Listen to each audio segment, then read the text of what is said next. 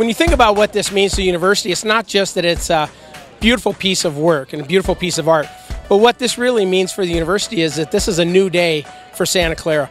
When I talk about a new day, what I really mean is a new day for Santa Clara athletics. Santa Clara is a university that academically hits on all cylinders. The students are great. They do wonderful things around the world. But now it's time for Santa Clara athletics to take its place, not on just the region, but on a national level. So this helps to symbolize that new spirit of Santa Clara athletics and Santa Clara University.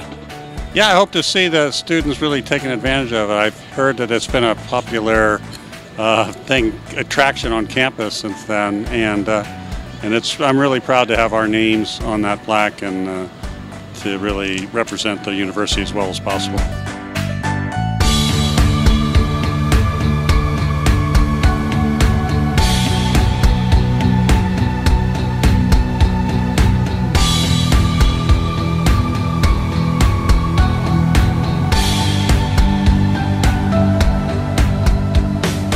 Well, the horse is something that's Bronco, basically.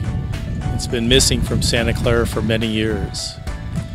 Found the right horse that displays the spirit and the grace and the power that we want Santa Clara University alumni and students to possess, and went out and got it done with the help of Joe McCarthy, Gary Filizzetti, the Bronco bench, and Cy Barbaci and myself, and we got it done.